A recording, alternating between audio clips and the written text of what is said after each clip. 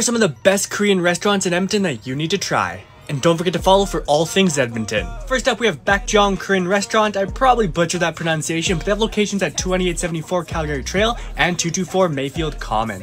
And I highly recommend going there this instant if you're looking for some authentic Korean barbecue. They offer a variety of dishes and they serve the finest cuts of premium Alberta sterling silver meat. Next, we have Hanjeon with locations in Oliver and the South Side.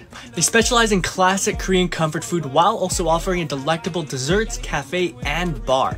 They're open from lunch to midnight, making this the perfect destination for a romantic date night, drinks with friends, or a good business meeting. And if you're looking for some karaoke, they offer that at their South location.